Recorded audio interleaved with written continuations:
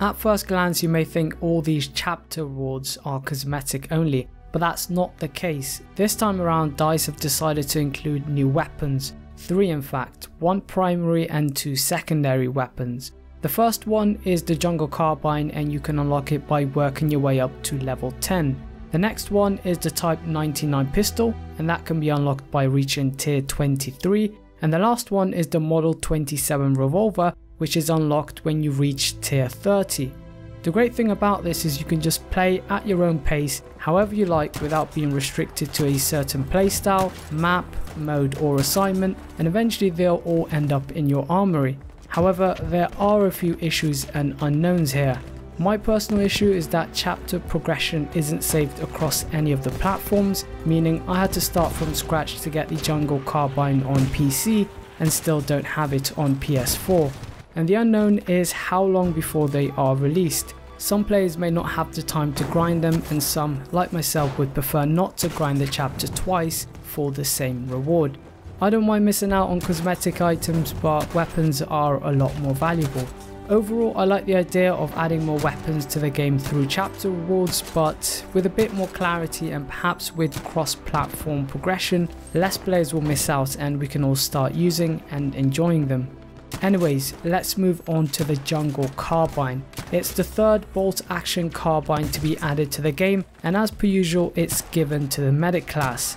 It's got a large 10 round stripper clip magazine and fires 83 rounds per minute. The ammo capacity can't be upgraded, but you can increase the rate of fire through the spec tree, and that bumps you up to 97 rounds per minute. In my opinion, it's a must-have specialization if you want to compete with other carbines and even snipers, but more on that in a moment. This is what the specialization tree looks like, and the specs I chose are quick aim, swings and swivels to be able to switch to my sidearm as fast as possible, and improved hipfire to give me a fighting chance in extreme close quarters.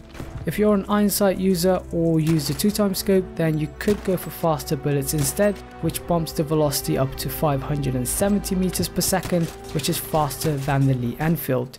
The opposite route isn't too bad either, but I just prefer to have one consistent movement speed across all weapons. Moving on to the stats, the Jungle Carbine inflicts a maximum damage of 56, and that gradually drops off to 55.6 from 75 meters, 50 from 100 meters, and then a minimum of 42 from 120 meters onwards.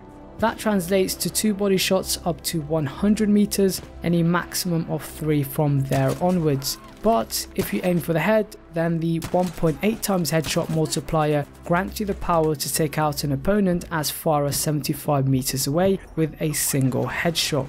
That's really impressive for a carbine, and the minimal damage drop off over distance is what allows it to be so potent. To put it simple, it's basically a long range carbine, and that's clear to tell when you compare it to the others.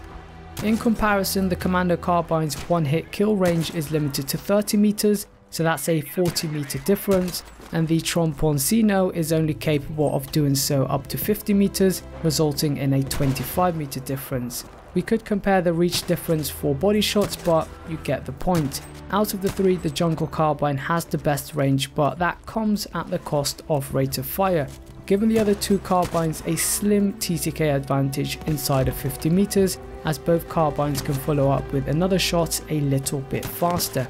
However, there's only a 10 RPM difference between the 3 carbines, and if you take bullet velocity into account, the marginal TTK gap doesn't make a huge difference and only narrows down the nearer you get to 50 meters. When compared to the most aggressive sniper, the Lee Enfield, the Jungle Carbine is far better, but only up to 75 meters, simply because it fires 12 rounds per minute faster, while requiring the same amount of bullets to kill with identical bullet speed and reload speed. To be more specific, if both weapons faced off 1v1 body shots only, the Jungle Carbine would outperform the Enfield up to 100 meters, leaving the Enfield with only a headshot advantage past 75 meters and a body shot advantage past 100 meters, which may sound great at first until you notice that's long range, and there are better snipers available for such a role, leaving us with little to no reason to pick the Lee Enfield, but I wouldn't go as far as saying it's completely useless. So in conclusion, the Jungle Carbine is the best bolt action carbine in Battlefield 5, mainly due to its large magazine, extremely low damage drop off over range, and it's got great hipfire with above average bullet velocity. Combine that with the perks of being a medic, giving you access to smoke grenades and unlimited health regen, you simply get the perfect aggressive sniper loadout. On top of that, there aren't many downsides, if any. Think of it as a faster firing SMLE with nearly all the benefits. Not to mention there's no scope glint even when using a 3x scope.